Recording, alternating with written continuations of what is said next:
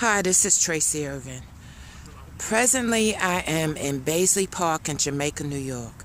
This is one of my favorite places to be, but I'm so disheartened, I'm disgusted, I'm pissed off because in all the decades that I've been visiting this park, I have never, ever, ever seen the water look like this. It is disgusting. I have so many pictures of this beautiful park in all seasons, winter, spring, summer. I have pictures of frogs, turtles, swans, ducks, geese, all kind of wildlife. And look at this.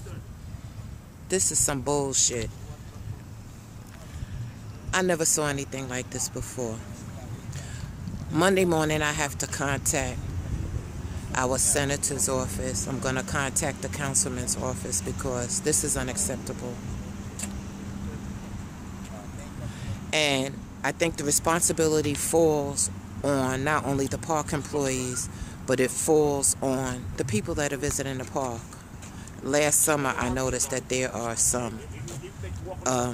a lot of different people that don't live in the immediate neighborhood that's coming into this park. And look at that. Look how beautiful that. Look at that black goose. How gorgeous is that? The duck. He looks like Daffy. And the swans. I've been following these swans for years and taking pictures of them and their babies. And all this wildlife is at risk now because of this garbage that's in here.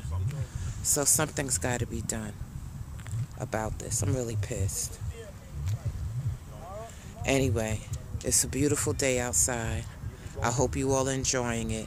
If nobody told you they love you today, know that God does, and so do I. Peace.